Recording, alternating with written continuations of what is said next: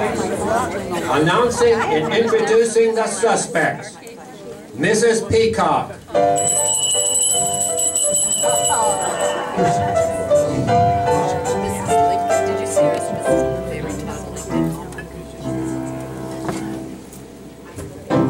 Colonel Mustard.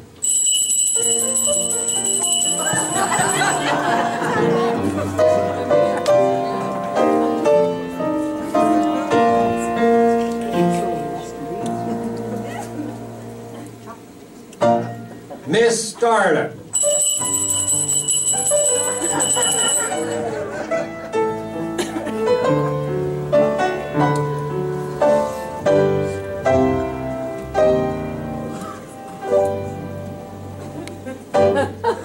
Mr. Green.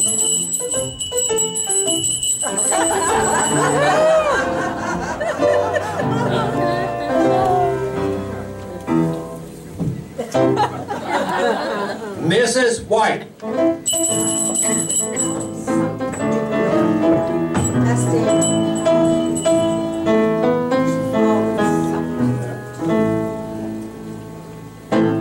Professor Plum.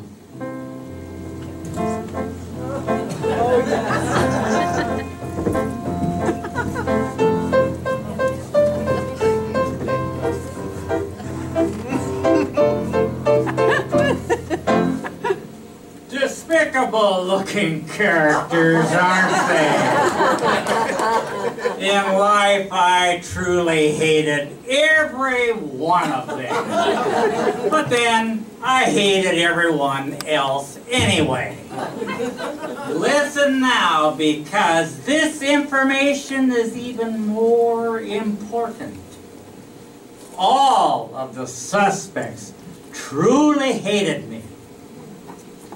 Does that give each of them a motive for murder?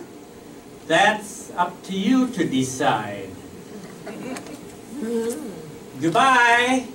You won't be hearing from me again. I'm going to live life on a higher plane.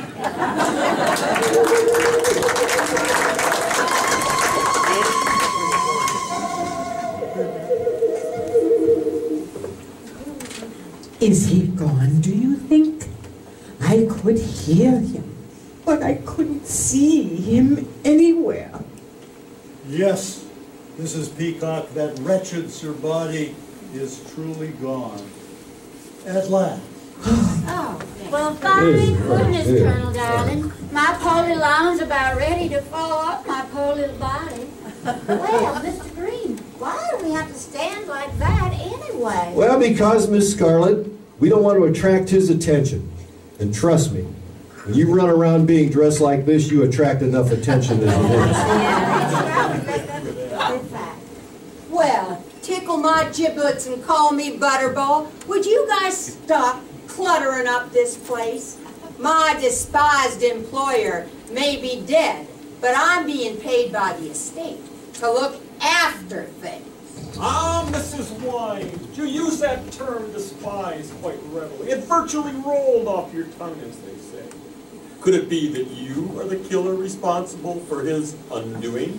Oh, she could be. Silence, all of you. I realize some of you are functioning a few bricks short of the load. Let's try to maintain some decorum here, please.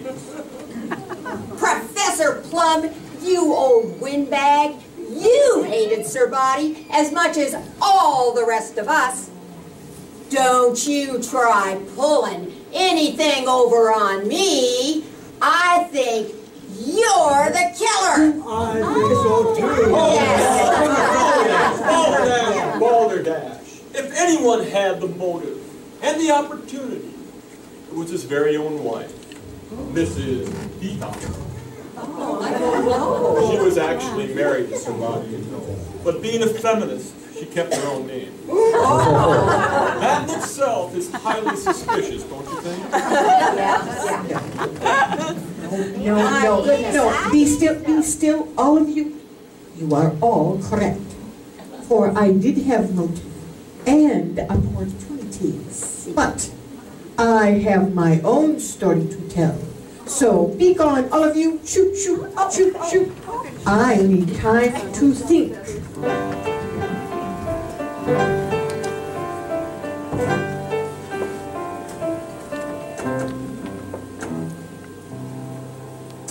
I've buried 6 husbands, and it's my belief that marriage itself brings you nothing but headache and heartache, lawsuits and stress.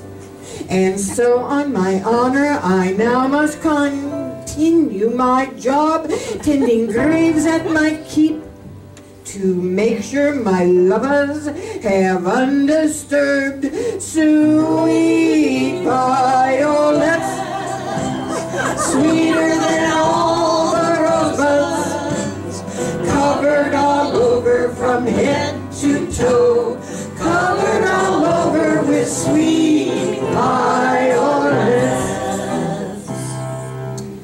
My first husband loved tennis. He drove me insane. I locked him outside in the cold driving snowstorm. He froze as stiff as a post. Now, I'll take the credit, but I hate to confess it because it makes all things worse. But now it is time to be singing this with me, please. Sweet violets, come on. Sweeter than all the rosebuds. Louder. Covered all over from head to toe. Covered all over with sweet violets. My second spouse snored, and I rarely slept. So one day I finally broke down and I poisoned his porridge and watched as he ate. He mentioned his porridge sure tasted awful. And then he gave up the ghost. And now he resides with the heavenly together. Sweet violets, sweeter than all the rosebuds, covered all over from head to toe, covered all over with sweet violets. Husbands 3, 4, and 5 had wandering eyes. They loved other women, their hips and their bust lines and hemlines, and one other part. They each had their turn in breaking my spirit. I sent them where spirits abound. They now fertilize flowers from together. Sweet violets. Come on, louder. Sweeter than all the rosebuds. Come on, I can't hear you. Covered all over from head to toe. Covered all over with sweet violets. Now wealthy Sir Boddy was my number 6. He had many flaws that I couldn't live with. His name was top of my list. Someone beat me to it. Now that's quite a tall tale. But trust me, believe me, it's true.